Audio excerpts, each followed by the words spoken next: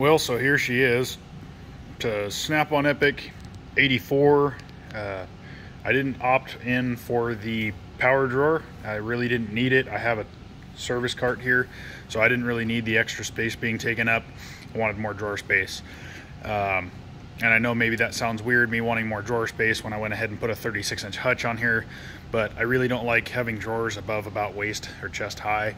So for me, the hutch was more what I needed, and as shop foreman, got a lot of paperwork and whatnot, phone calls, so this is basically my office as well. Anyway, let's get into it. So Epiq 84 with the workstation, a couple of side lockers, 36-inch hutch, and the 36-inch workstation. Jump right into the main socket drawer. This is a lighted hutch, or a lighted stainless top, which is pretty nice. Got the Snap-on Tech angle torque wrenches, some sockets here. Got the 1/2-inch drive. Some of these are Craftsman back here. 12-point, 6-point chrome, 6-point impact. That's all metric, and then this is all standard, same thing. 12-point, 6-point, 6-point impact, and then some 3/8. Keep my 12-point in here, and I keep my 6-point over there. Nice long ratchet and breaker bar, extensions, wobbly sockets. That's all Matco.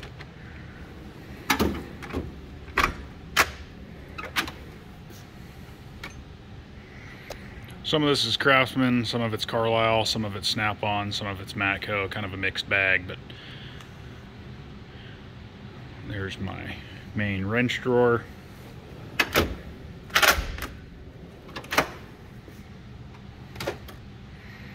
Some line wrenches, the big Carlisle set, up to 50mm and 2-inch. Speed drawer, just kind of got random fittings, nuts, bolts, some injector pieces from different various Cummins, IPR, fuel pressure sensor out of a Cummins, IPR out of a 6.0 Power Stroke, fast fuel fittings, drill bits, hose clamps, just some random stuff there.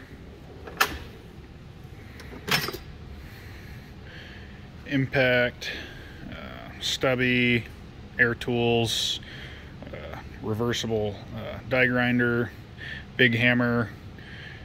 These are actually some extended anvil pieces for my seal driver set. Some random tools down here, specialty tools, LB7 injector cup tools,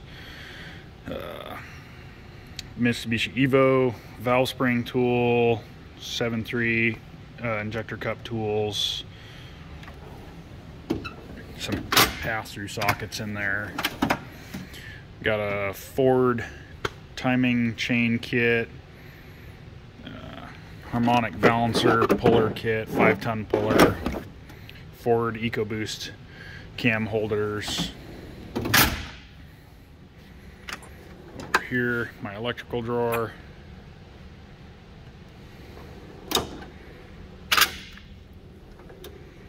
Punches, chisels, brass punches, round punches, all sorts of stuff in there.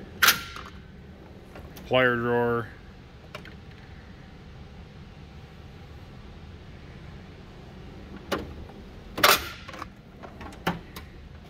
Battery tester, bore scope,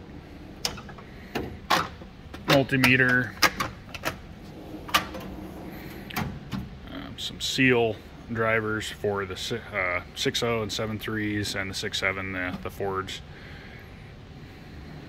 1-inch gun.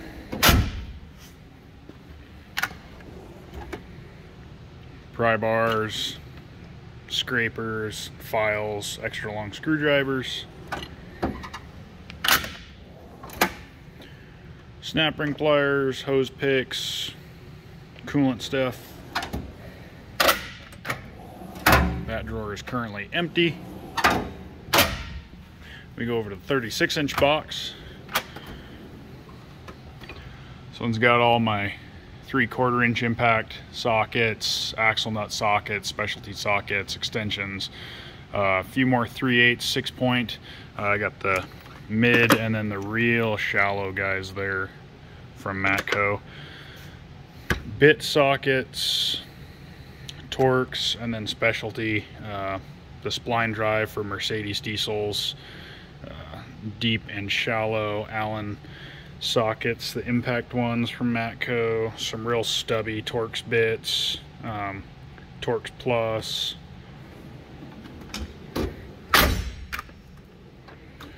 Here we've got the uh-oh drawer, thread chaser, tap and die, all sorts of various extractors, drill bits, you name it.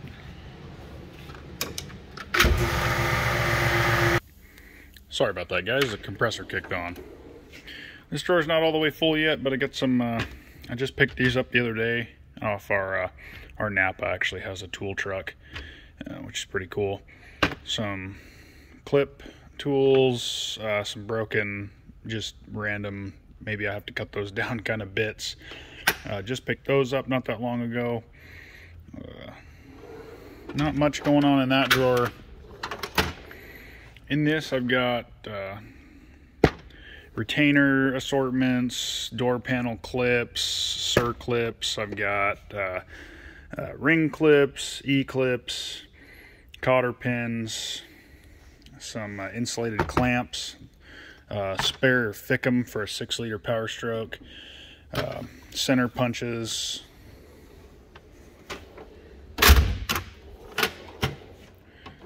got a nut rivet kit, power steering evac kit, brake compressor tool, some welding clamps, some files. That drawer is currently empty, which is nice because I have some room to grow into this box. And some random tools down here, Cummins camshaft install tools, some random wiring, battery charger. This locker's a little bit of a mess. Haven't quite got this one all organized yet. Got some random hoses and clips and whatnot up there. Some spare cases.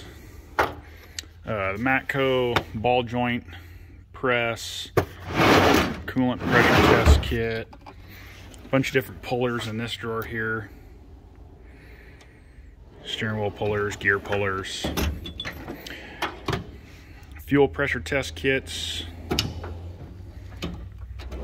That one is empty along with that one, which is really nice. These lockers kind of surprised me compared to my old tool vault box, how much room they actually have, which is crazy. The other locker here, this has a lot more stuff in it.